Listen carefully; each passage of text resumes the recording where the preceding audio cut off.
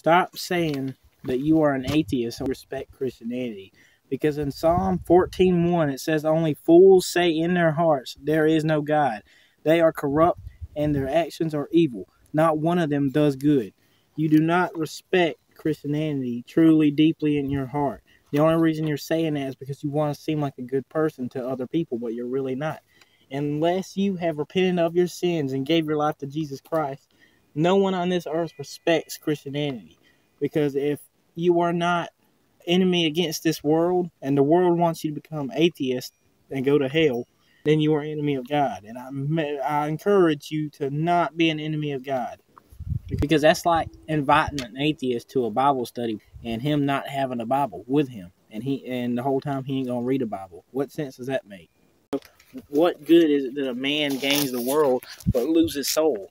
All the other guys are dead. Muhammad, dead. Buddha, dead. All of them dead. You know who came back 3 days later? Jesus. You know who's going to deny that at Judgment Day? No one. Because everyone's going to know he's existing then.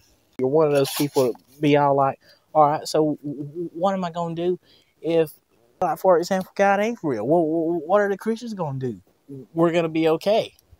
Because Christianity is not some judgmental religion.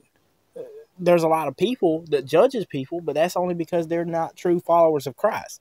They're going to look at someone with tattoos and piercings and stuff and be like, oh, he's straight up for the devil. Oh, he's demonic. Oh, look at that demon over there. That's not how you judge people. And next thing you know, on Judgment Day, Jesus tells you that man was a preacher. It teaches you to respect your wife, respect your parents, stuff like that. And in this world, right is wrong and wrong is right. I don't understand it. Christianity has good values of life. It teaches you good manners.